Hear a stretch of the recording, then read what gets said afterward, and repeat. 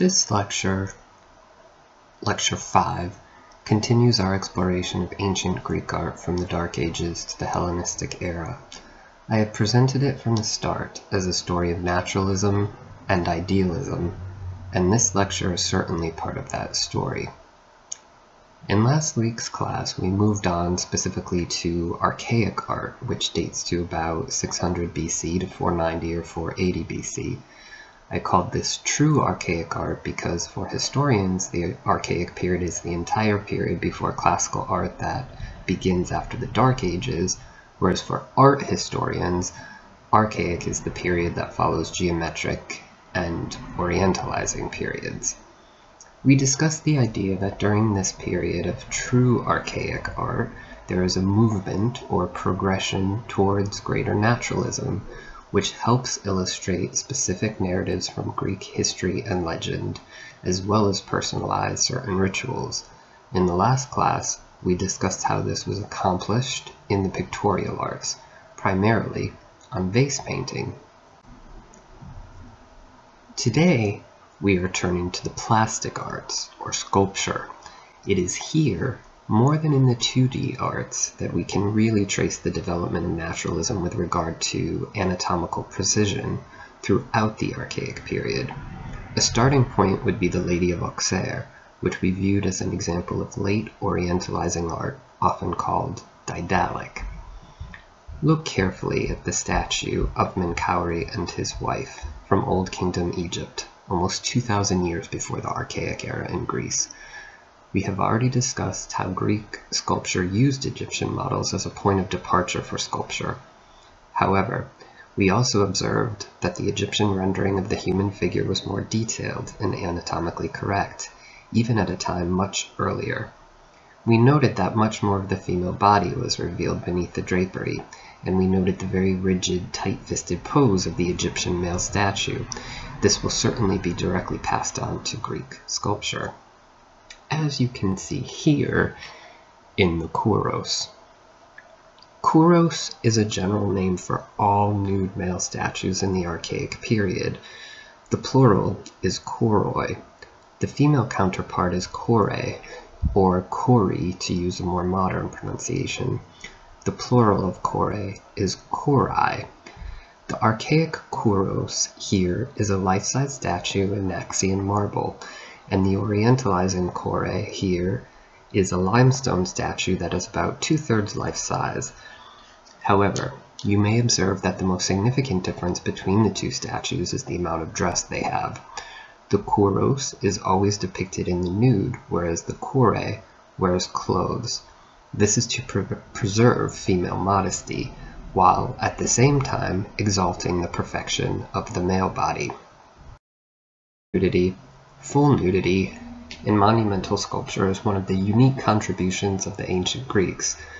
The New York kouros, here at the Met, dates to about 590 to 580 BC and is among the earlier examples of its kind.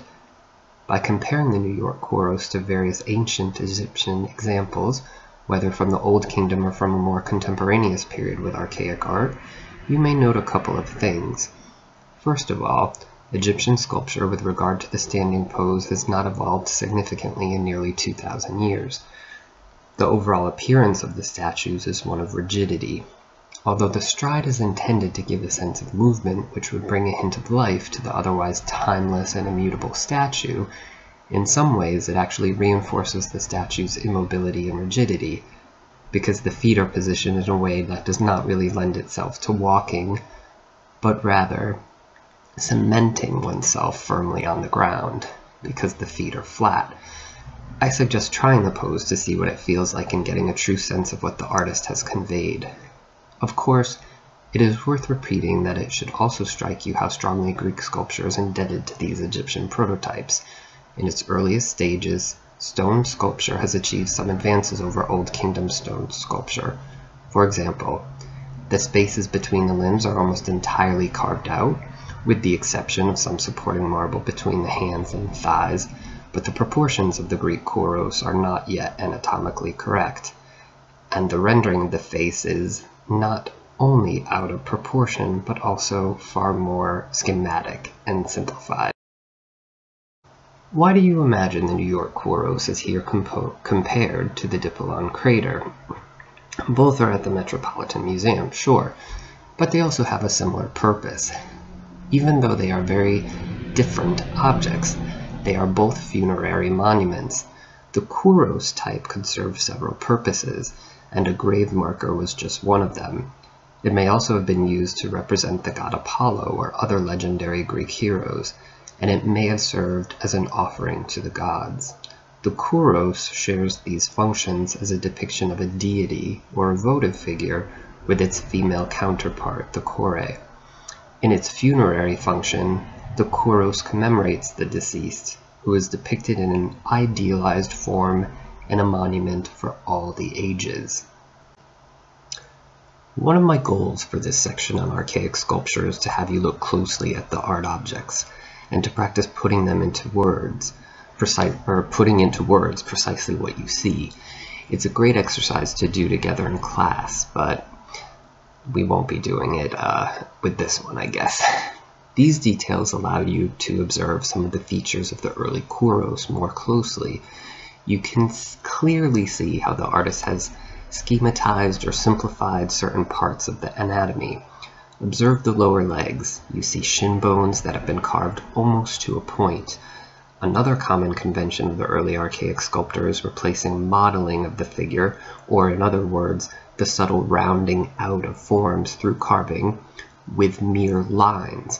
You can see in the calf muscles that line the lower legs. You can also see an emphasis on line rather than modeling in the minimally carved ribcage and hips.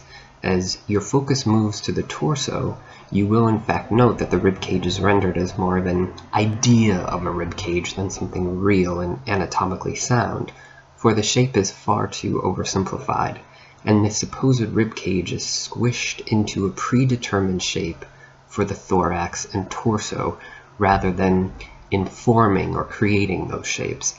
The articulation of the pelvis is not only too linear, but too steep and too straight. Like the early Lady of Auxerre, the New York Kouros has a head that is oversized for the body and parts on the face that are too large. You will observe the gaping, almond-shaped eyes, the heavy eyebrows that form a perfect arch over the eye, and the stylized ornamental hair that follows to some degree the wig-like appearance of the Lady of Auxerre's hair. All in all, although the New York Kouros dates to the Archaic period, he has much more in common with the late Orientalizing Daedalic sculpture that we saw in the Lady of Auxerre.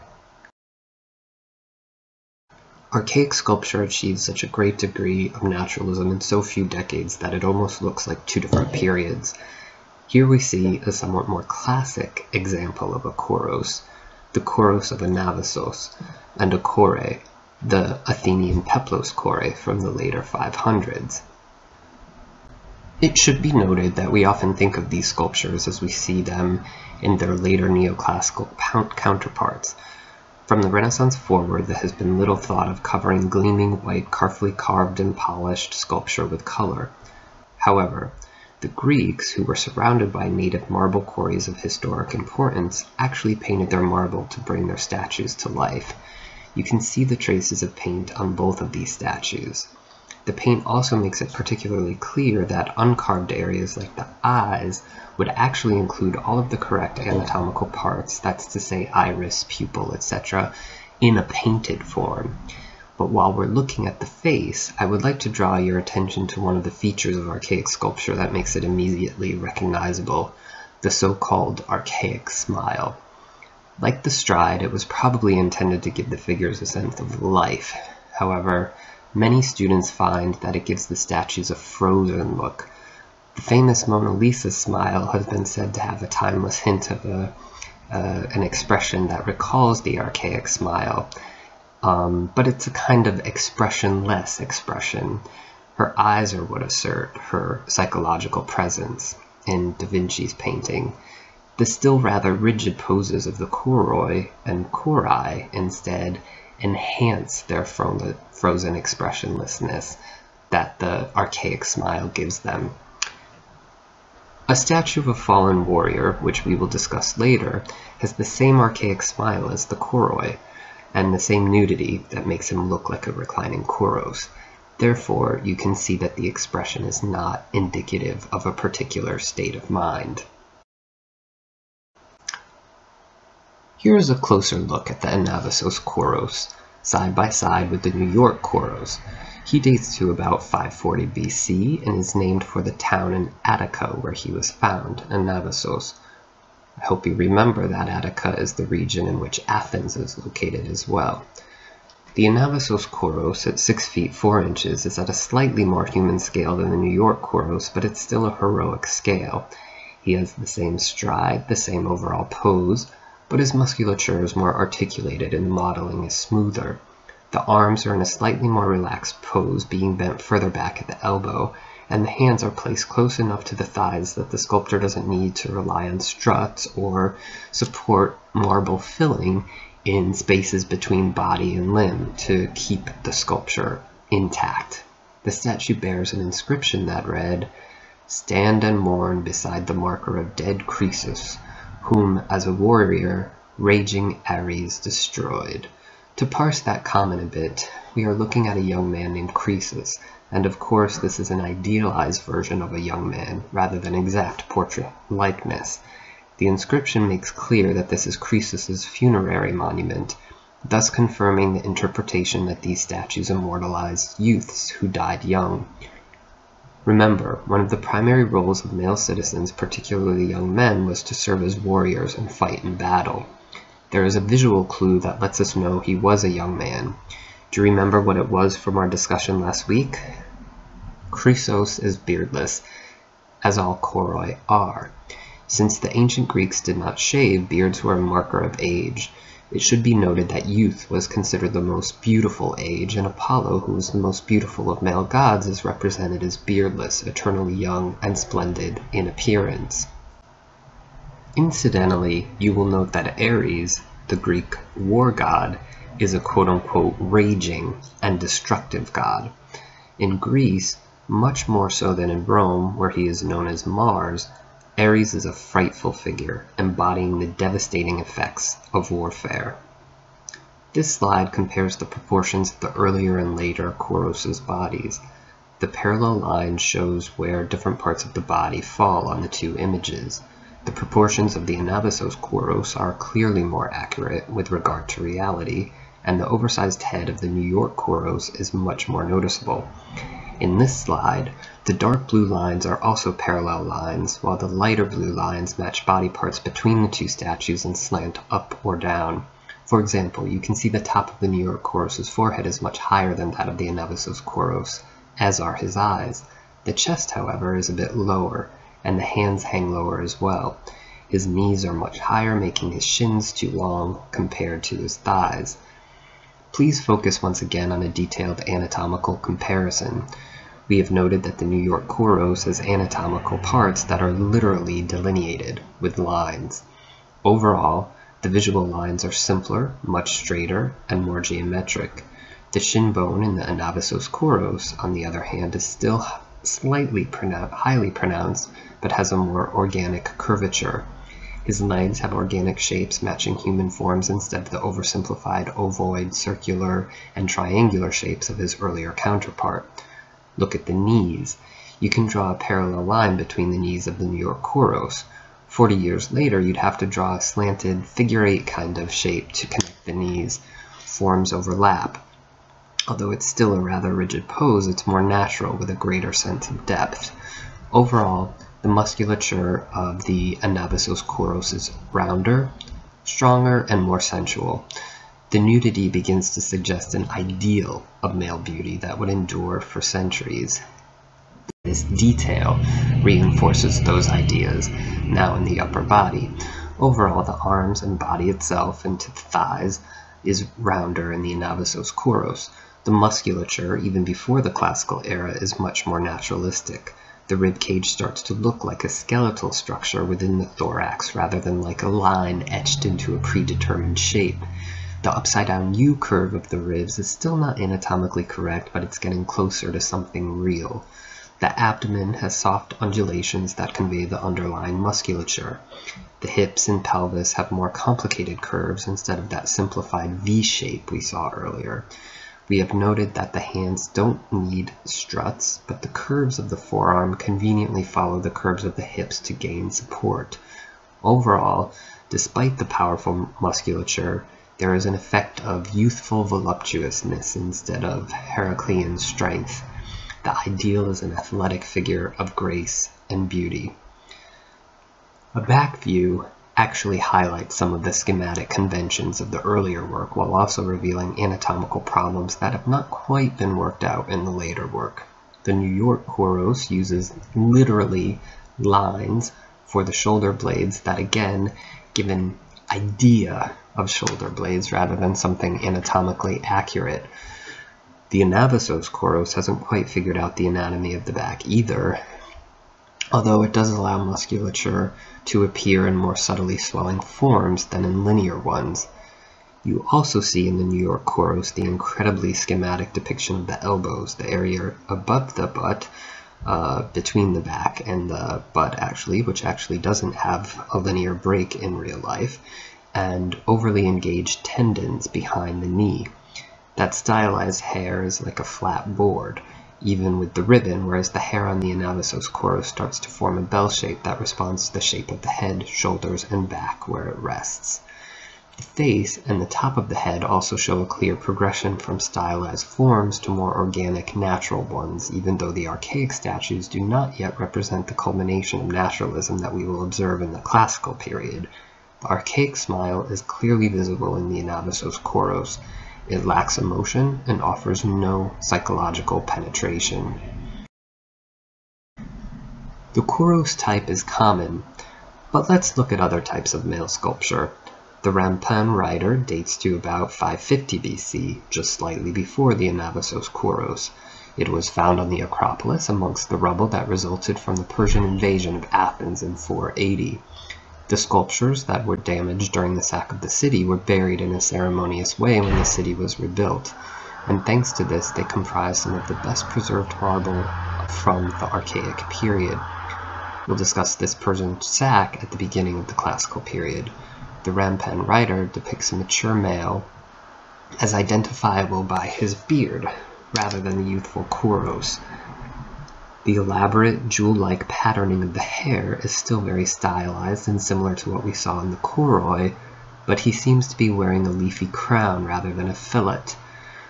Whereas the Kouroi are so frontal and rigid, this sculpture has an unusual turn of the head. However, it should be noted that he was excavated broken in pieces, and the head, which is located in the Louvre, was associated with the body by an art historian later, and so a cast was made of the head in order to reattach it to the body at the Acropolis Museum in Athens. If you look closely at the abs, you will note that they are largely delineated by lines under an upside-down U form, which places them somewhere between the New York Kouros, who has no ab muscles, but who typically uses lines to delineate skeletal muscular forms, and the Anavasos Kouros, whose abs are rendered through subtle modeling. The Rampin rider, who was named after the French collector Georges Rampin, who acquired his head, is an equestrian statue. His identity remains unknown. Some scholars believe he is one of the legendary Greek heroes. Another theory suggests that he represents the winner of a race. If the later theory is correct, he would be wearing a crown of lovage leaves, which were given to winners of the Nemean Games and the Isthmian Games.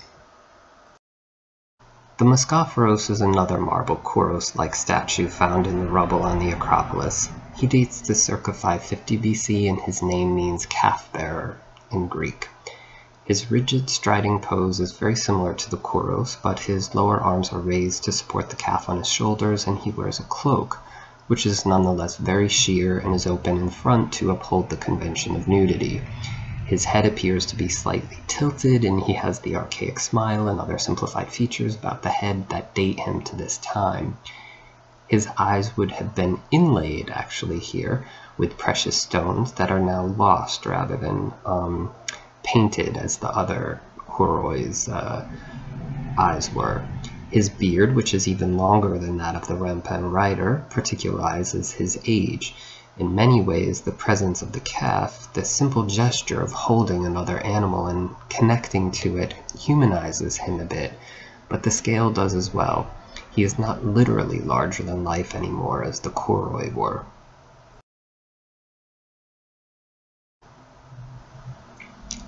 As noted, the female sculpture is called a kore, and these can be much smaller than their male counterparts. About 3 feet 10 inches high, the Peplos kore dates to about 530 BC.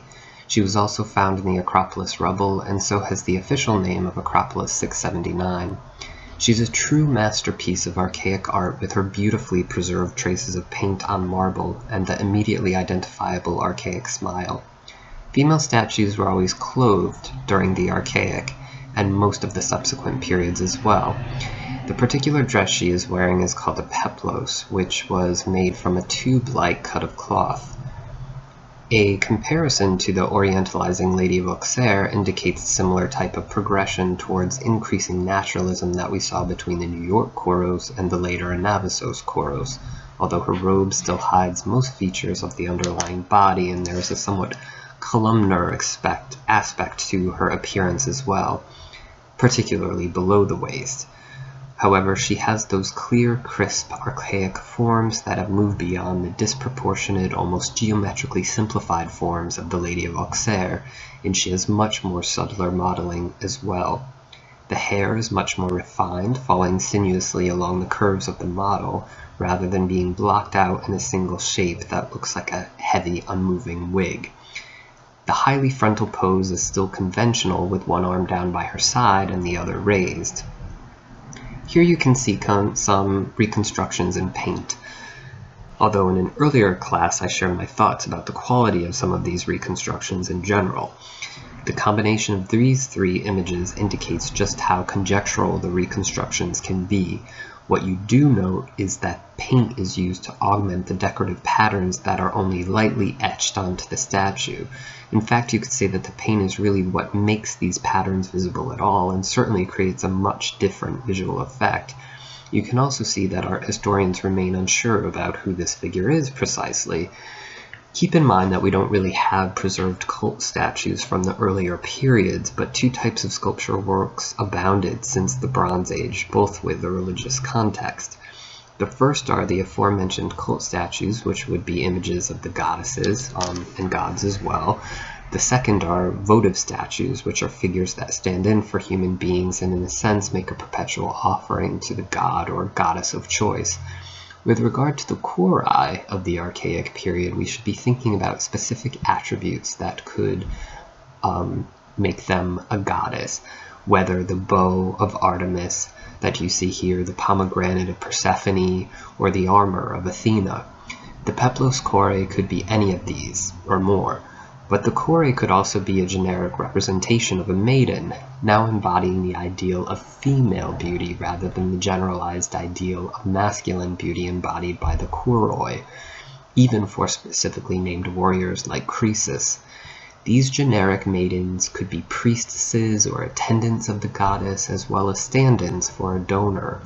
We do have a statue that says, Nicandre dedicated me to Artemis, thus a female dedicating to a female goddess, but it still doesn't reveal the exact nature of the statue itself. Acropolis 675, as she is elegantly called, dates to about 520 to 500 BC and was also found on the Acropolis. Her clothing is very different from the Peplos Kores. She is wearing a chiton with a himation draped over it, and these garments cling more tightly to her body, revealing the charming feminine forms beneath. A small statue with beautifully preserved traces of paint tending towards the cooler palette for a change. She has been described as delicate, dainty, pretty, and elegant, and is truly one of the most beautiful examples of her type. Unlike the male nudes, this Kore offers the sculptor the occasion to delight in a variety of textures and various fabrics, rather than just flesh and hair. Presumably, the arm down by her side clutched her drapery, where you can see it bunched at the side where her hand would be, as if to lift the skirts from the ground, which is a pictorial convention that developed for the koroi towards the end of this period and is seen in other statues. She has the pseudo-striding pose of the koroi rather than the straight-legged pose of the peplos koroi and prototypes there before that, such as the Lady of Auxerre. The Euthydenkos koroi, dating to about 480 BC, stands on the edge between the Archaic and Classical periods. An inscription reveals that she was dedicated by Euthydenkos, a male, and thus suggests that dedicators are not necessarily always the ones represented in the dedicated statues. As noted, we don't really know what the koroi represented, and making a connection with Athena just because she was on the Acropolis in Athens would be presumptuous. On the other hand, we can pretty fairly speculate that she was created at the very end of the Archaic period, just before the Persian sack of 480, because although she is a koroi in type and pose, and she was buried with the other rubble, she has a new spirit. What has changed? The archaic smile has disappeared. For one thing, and her face has a more neutral expression. The eyes don't have that slightly gaping quality and incorporated a more fully modeled depiction of the eyelids. There is also a simplification of forms in many ways, especially in comparison to the richly textured fabric of Koroi 675. But the thin garment allows for much more exposure of the underlying body and its swelling, very solid forms. All in all, she has a new sense of sobriety and consciousness that marks the transition to the classical era that we will soon be entering. Turning to architectural sculpture in the Archaic period, we should pause to review our architectural terms. We'll be looking at sculpture in temple pediments, metopes of the Doric friezes, and in continuous Ionic friezes. The Temple of Artemis at Corcyra, now called Corfu, features limestone sculptures on its west pediment dating to early in the Archaic period, circa 590 to 580. The pedimental scene depicts Medusa with leopards. You may be wondering why the monster Medusa is depicted on a temple, but she has a connection to the goddess Athena, who guided Perseus on his mission to defeat the Gorgons, and this is thus an image of heroism at the service of the gods. The Gorgons and leopards are also guardians against evil. Medusa's swastika-like pose is a standard archaic convention, suggesting that she is running away. In fact, she's running away from Perseus. At the left end, we have preserved a seated figure who is about to be speared and another that has already fallen. On the right end, we have what has been interpreted as an image of Zeus with his thunderbolt fighting a giant, one of the common iconographical themes for ancient Greek temples. There seems to be a corpse in the corner behind them as well. Overall, the pediment does not present a unified image, but rather a mixture of scales, certainly, and apparently of subjects as well. But such scenes gave way to narrative mythological scenes, just as in vase painting, and we see an increasing emphasis on the clear depiction of stories. The style of carving here is very much like that in the early koroi and korai, dating to around the same period. You can enjoy this frightening image of Medusa with her snaky hair and bared teeth, bound to frighten off unwanted ills. The Athenian treasury at Delphi features metopes dating to about 500 BC, at the opposite end of the Archaic period. 30 metopes show the exploits of two heroes, Theseus and Heracles. Theseus we remember from his victory over the Minotaur, and Heracles we know as the strong man whose many adventures included the 12 labors. The central image here shows Heracles in one of those labors, specifically Heracles and the hind. It has a crisp definition of forms. The interesting composition is circular rather than paratactic, meaning putting the two figures side by side. Theseus and Antiope, shown here at left and in a detail at right, has an unusually free modeling that looks forward to early classical approaches to carving the figure. The composition is pretty relaxed here too. Although the figures of this time have the ever-present archaic smile, the tilted heads give figures a certain ethos or sense of character. It makes the interaction more psychological, less cardboard. The Sifnian treasury, dedicated at Delphi by the city-state and Aegean island of Sifnos, dates to around 525 BC. It serves as a kind of culmination of archaic sculpture. The building entrance features caryatids, which are sculpted figures that take the place of a column and essentially bear the weight of the entablature on their heads. They are maidens associated with the goddess Artemis as Artemis Caryatis. It features 2 painted marble pediments and a continuous frieze, which makes it Doric or Ionic. Ionic, of course. The subjects on each of the 4 sides of the frieze are different. The north frieze, which depicts the battle of gods and giants, and the east frieze, which depicts the assembly of seated gods in the battle of Greeks and Trojans, share similar stylistic traits and look more advanced than the south and west sides. Since everything was painted, even marble architectural elements, there is a question of whether painters and sculptors were the same. Overall, decorating a building is certainly a very large project, and there were likely several hands at work here. The north frieze of the Sifnian treasury, again depicting the battle of gods and giants, is one of the more impressive sections of the frieze and is carved in high relief with highly rounded forms and 3/4 views. The lion attack recalls depictions of a similar subject in other times or cultures. You can compare it with the Mycenaean lion hunting scene on the far right and 2 Assyrian reliefs of lion hunts from Nineveh dating to about a century before this. The position of the lion's head is certainly very similar, suggesting that the Greeks had probably borrowed a pictorial convention at some point, as had been true for many motifs in the Orientalizing period. The Temple of Apphia at Aegina, an island off the coast of Athens, features some even later architectural sculpture.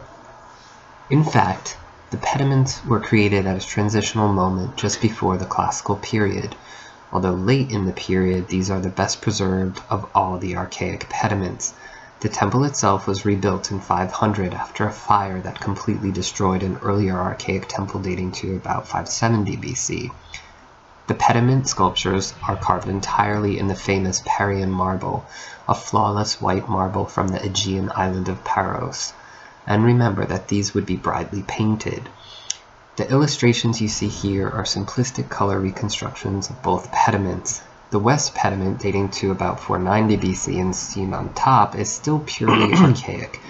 The east pediment, dating to about a decade later on a stylistic basis, is already transitioning to the early classical. This discrepancy remains unexplained by scholars. Both pediments feature Athena as the central character, although the temple is dedicated to Apphia, a local goddess of fertility and agricultural cycles dating back to Mycenaean times. Apphia was essentially subsumed by Athena and other more prominent hegemonic goddesses. Athena, like the other Olympian gods, was intimately involved in the Trojan War, and so both pediments depict battles between the Greeks and the Trojans. Here you can see the parts of the pediments that actually remain. They are housed in a museum in Munich, Germany. The Athena from the west pediment is much better preserved. You can see her entire figure here rather than just basically her head and part of her feet. The Athena from the west pediment shows the typical archaic smile and looks like a kore. The drapery is crisp and simple. Her pose is rigid, and there's no interaction between her and the other figures. Her shield even seems to separate her from the combatants on her left. Less of Athena from the east pediment is preserved, but she's closer to the Euthydikos kore. There's perhaps a trace of the archaic smile, rather than the sort of pout that appears on classical sculpture, but she has attained that early classical sobriety. The tilt of her head and the remains of a raised arm indicate that she has that she had, when she was intact, a much more active pose, probably striding with her hand held aloft. She's involved in the combat rather than appearing as a frontal, rigid, iconic figure. Another shift in style can be made by comparing the archer from the earlier west and the later east pediments. The archer on the west looks much more posed, although there is an emphasis on contour that results in a rather beautiful, sinuous line. The archer on the west is wearing Persian dress to suggest foreignness, and in fact by this time the Persians had occupied all of Anatolia, including the city of Troy, and they were engaged in a major conflict with the Greeks. Contemporary events are not illustrated by the Greeks at this time, but there certainly is a kind of transference between myth and actual life. The archer on the east, identified as Heracles due to his lion skin helmet, is in Greek garb. The sculptor has added more anatomical detail, showing bulging muscles and infusing the figure with a sense of tension. You can fully sense the weight of his body as he pulls back the arrow. He looks actively engaged in battle, whereas his counterpart on the west, Pediment, looks much more weightless, like he could spring up almost like a graceful elf or something. The fallen warriors on the ends of the pediment also appear quite differently. The fallen warrior west on top looks more like a recumbent Kouros. The archaic smile is strongly chiseled on his face, even though he has an arrow piercing his chest.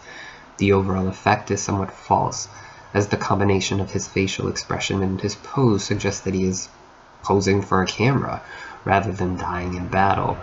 The fallen warrior on the east gives a much different effect. It's true that those same traces of an archaic smile typical of the transitional time remain, but he is clearly suffering from his wound. As with the archer, his body conveys a sense of weight. Gravity is pulling him to the ground, and he struggles to get back up. You can see how he uses the shield to prop his body up against the forces of gravity. Unlike his counterpart on the west, he seems to have his hand on the hilt of the sword, rather than the arrow that has inflicted its mortal wound. All of this adds up to something new. There is a sense of pathos, which is a feeling of pity, sympathy, or sorrow, or perhaps all three combined, on the part of the viewer. And this sense of pathos that the viewer feels is attained by imbuing the sculpture with a believable sense of pain and suffering. There is also a sense of ethos, which is character, and this ethos is attained by imbuing him with a sense of pride and vulnerability, as he struggles and yet fails to get up. There is a great nobility of effort in these moments before death overcomes him. It is the combined forces of pathos and ethos that form a great change in the art at the opening of a new era, the classical era. Combat scenes like this one allow the sculptor to depict action scenes in a fully three-dimensional way. But we'll have to wait until next lecture to hear much more about the classical era, including the famous conflict between the Greeks and the Persians that really opened this period historically, while the stylistic changes happened as well.